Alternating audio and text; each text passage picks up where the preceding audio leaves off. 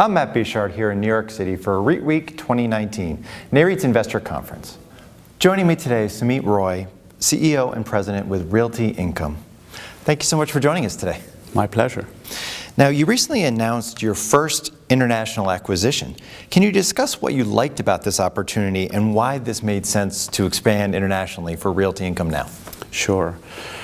So we just announced a 429 million British pound transaction with Sainsbury's, and it was our first foray into the UK market, into the international market.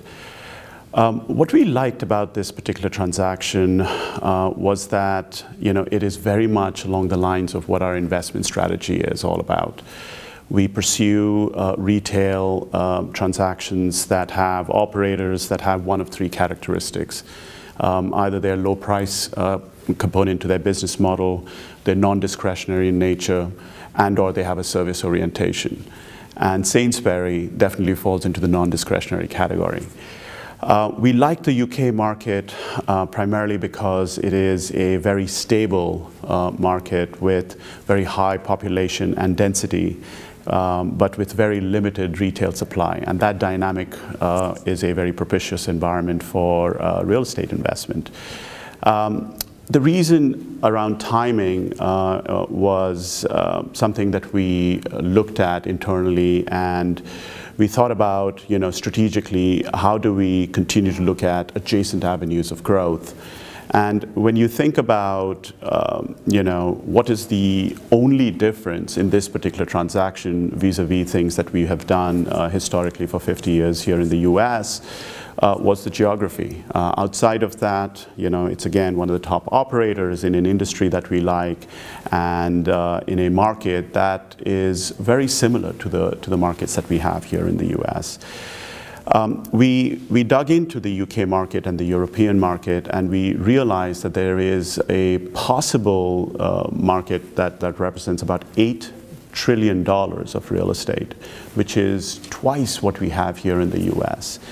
And what we also realized was that, the type of products that we pursue, the type of transaction that we just recently announced, you don't have institutional quality, large scale, net lease companies pursuing those types of transactions there. So we felt like that there was a vacuum that we could come in, given our size, scale, and cost of capital advantage, and potentially take advantage of.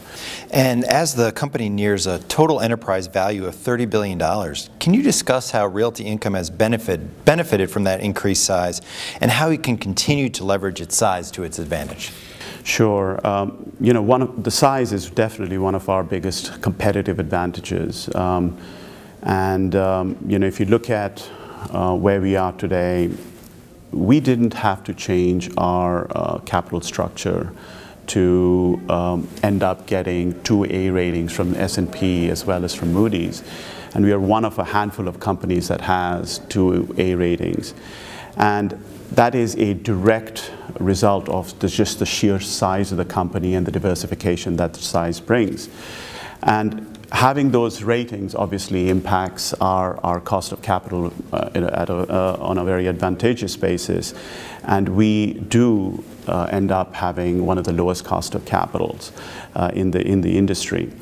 The second benefit, and potentially a very important differentiator for us, is the fact that we are able to chase very large-scale sale-leaseback transactions. So, for instance, we did over $1 billion of sale-leasebacks with 7-Eleven without running into any concentration issues, which no other net lease company can make that particular statement.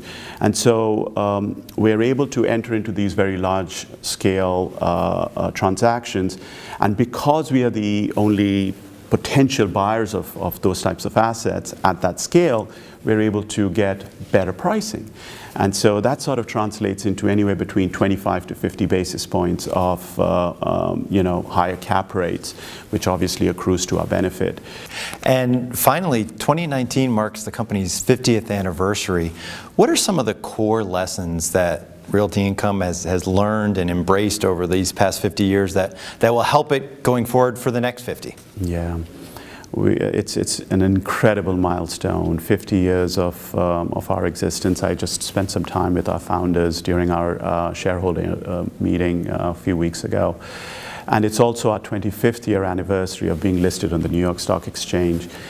And we were talking about the mission statement that the company has, which is essentially to provide a monthly dividend income to our shareholders that grows over time by investing in real estate that has a very predictable cash flow stream with very low volatility. It's a simple tenet, but it's one that every employee within the four walls of Realty Income has absorbed, and it's sacrosanct, and every decision made is made with that thought in mind, and that has served us tremendously well.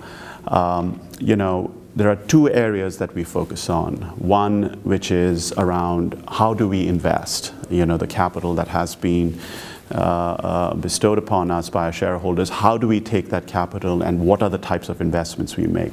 And we are incredibly disciplined in identifying the areas that we would like to invest in, and then stick very close to our knitting on being able to execute on that. Is how do we go about financing these acquisitions?